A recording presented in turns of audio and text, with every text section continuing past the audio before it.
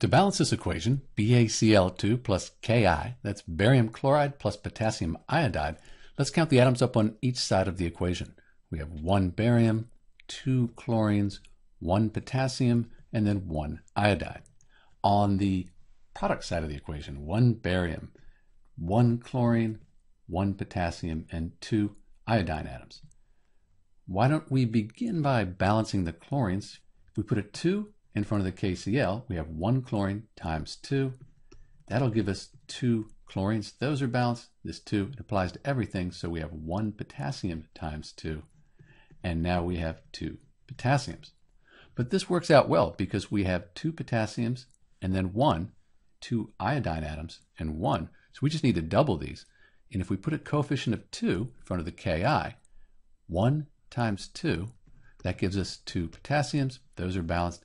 1 iodine times the 2, that gives us 2, and we're done. This equation is balanced.